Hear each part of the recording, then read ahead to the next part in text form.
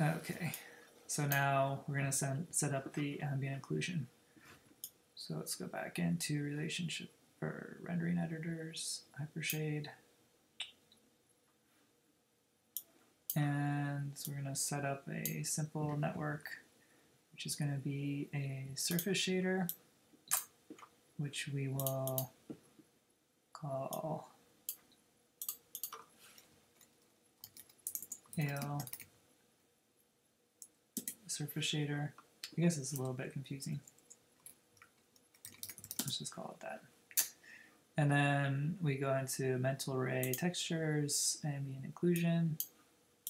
We created this, and now what we're going to do is middle click on this guy, drag, and then drop here, and then do connect default. And that's gonna, it already knows that, you know, normally if you're connecting an ambient occlusion shader to a surface shader, you're gonna go from the out value of this to the out color of the shader. So that's basically all there is to it. And then we can set the samples and figure out the quality right here. So we'll just leave it there at 16 to see the difference initially. Sorry, I just lost my hypershade. We still want to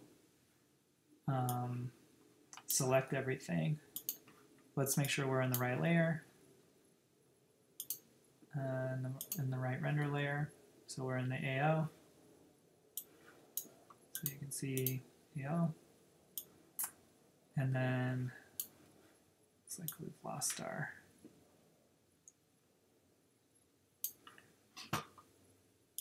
Did we not assign that to anything? Did we lose that? Oh, there it is. Okay. So I don't know how you add things to the work area, but you should be able to just select something and then put it there.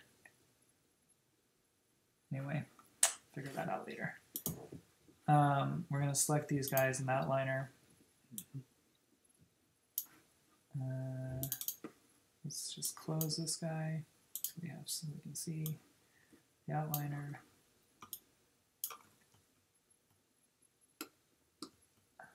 This is tricky. Okay, I'm just trying to get this so we can see it. Okay. So we select this, this, this, and this. And then we say apply, assign material to selection. All right. So now we should see in this layer still looks good. This layer looks like this.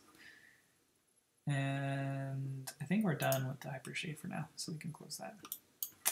I think it's easier to work when you can see things. So let's go back to this layer, position the camera, and let's try to get like an interesting angle here, so we can kind of see some of the shadows.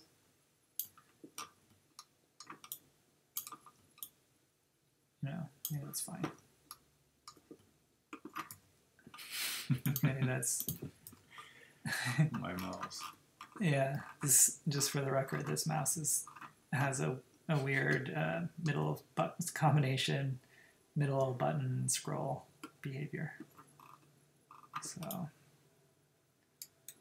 okay. So now let's see how the rendering looks. We're currently only rendering this guy, so let's swap those and then go here. Okay, so we have a render, so you can see the bottom there. Looks good, but not that high quality. So that's where this kind of number of samples comes in. And so what we can do is go in here, select anything. There's lots of ways to get back to those. Get back into the actual surface shader. So I can just go in via here and get to that. I could have also opened this hypershade and clicked on it and then double clicked on it from the workspace to get here. So let's just bump up the samples to 64 and then redo our render. and it looks a bit smoother. So we can keep this image, go down to 8. Obviously it's going to be higher speed for less quality. So we can keep this one, and then if we, you can see the difference between those. So I like them pretty high quality, nice and smooth. So there's this. So we go up to 128, and then another thing we can do is go into quality of the mental ray and go from draft up to production. And then see what that looks like.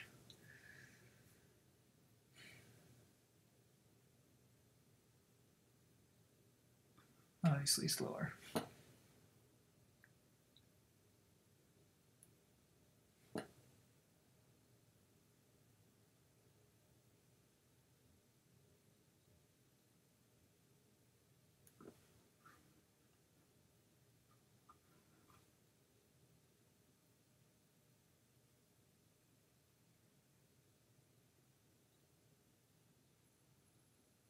Okay, so you can see low quality, and if you do 1:1, some of the aliasing goes away. All right, so I think what we want to do now is go back into the render layers and re-enable this, and then I think our options are actually fine. We want to composite and keep layers. And then what we should do is we rendered the software one, that was super fast. And now we're getting the slower ambient occlusion.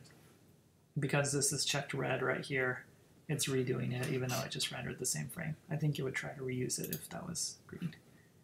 So we can go into our files. So into our project folder under images, and we can see these files that were just created.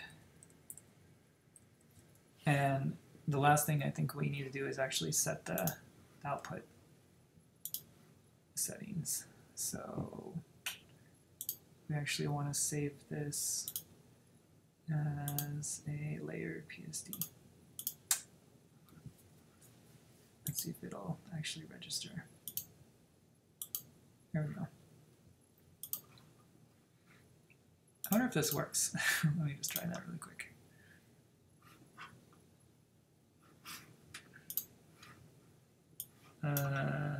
No, we better force it to redo.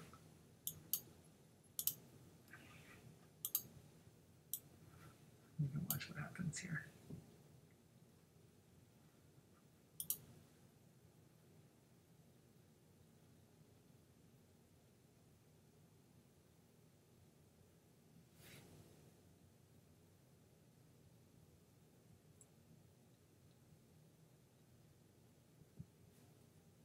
We should probably turn on the settings while we're testing this.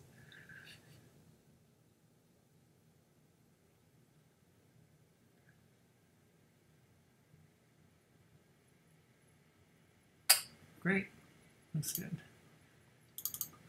Looks promising. All right, cool. So, miraculously, this actually worked. So we have the ambient occlusion layer, and then we have the surface shader, and then there's this background that doesn't seem to really do anything. Well, actually, it does something. It's just blocked. So all we need to do is say multiply, and we get these guys together, and then I like to turn this down to say 75. And we get a nice, pretty easy setup, and looks pretty good. Cool. Yeah, for this one, it doesn't, I mean, it's not as cool to see the kind of candy cane structure on a single color. So for that one, you know, I might I might render like another layer where this is just not, it's not one of the objects that the tune shader is applied to. So let's try to do that.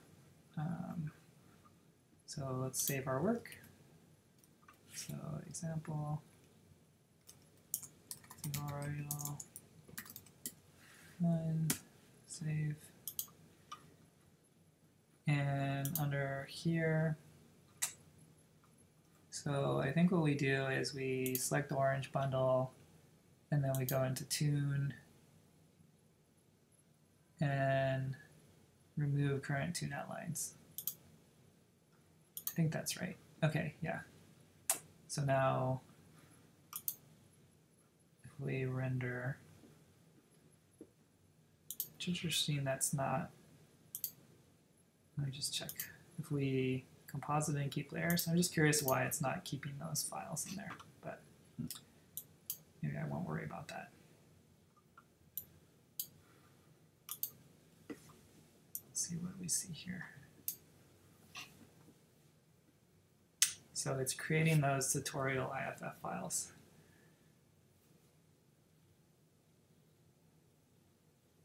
In fact, it already did the AO.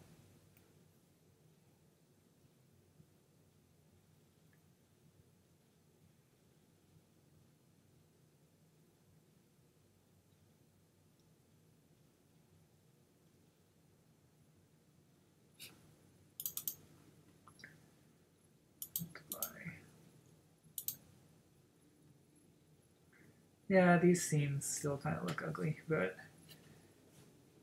not too bad.